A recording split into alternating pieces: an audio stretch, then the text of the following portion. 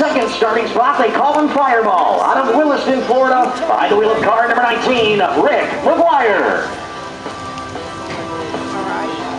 Starting the 21st starting spot, all the way from Wisconsin. Great to see this man back behind the wheel in the Eagle Jet International, car number 7, Frank Cryer.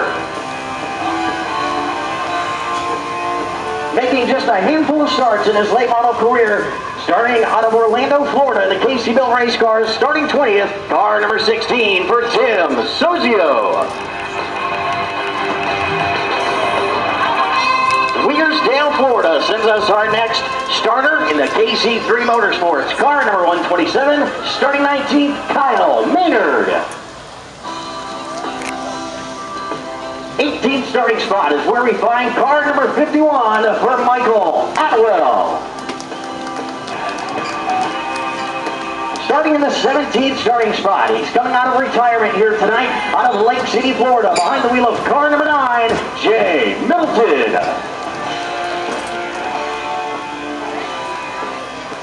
Starting the 16th starting spot, behind the wheel of car number 59 out of Jupiter, Florida, Dustin Dunn. And starting in the 15th starting spot, he's a two-time winner of this race out of Longwood, Florida, the Barn Light Electric, car number 36, Tim Russell. Out of Parkland, Florida, the Olympia Building Supply car starts in the 14th starting spot. It's car number 24 for Cesar Baccarella. Starting in the 13th starting spot, out of Orlando, Florida, behind the wheel of car number 4, Chad Pierce. Hey, Jonathan, when you get the pictures, you have to send us some of them, okay? Out of right here in New Smyrna Beach comes our 12th starter, car number 118, Steven Simpson.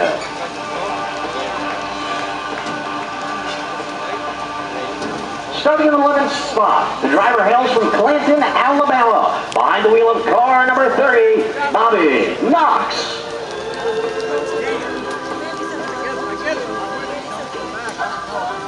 And now your top 10 starters for tonight's 29th running of the Red Eye 100. Starting in the 10th starting spot, it's the Impact Signs, car number 77, out of Wauchula, Florida, B.J. McLeod.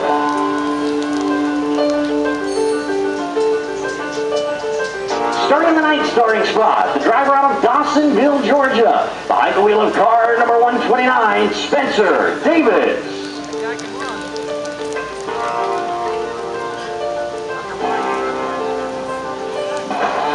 Starting in the 8th starting spot, he's a two-time winner of this event, out of Orlando, Florida, the TM Ranch, car number 11 for David Rogers. And starting in the 7th starting spot, the driver out of Edmonton, Alberta, Canada, in the 00, Denver Fred. 6th starting spot is going to go to the driver out of Southwest Ranches, Florida. It's the Duke Masonry, car number 28 for T.J. Duke. And starting in the 5th starting spot, out of Geneva, the MJS Concrete, car number 20 for Anthony Sergi. Starting in the 4th starting spot, outside row number 2, he was a 2010 winner of the Red Eye 100. Out of DeLand, the Sanford Auto Dealers Exchange, car number 9, Rich Clauser.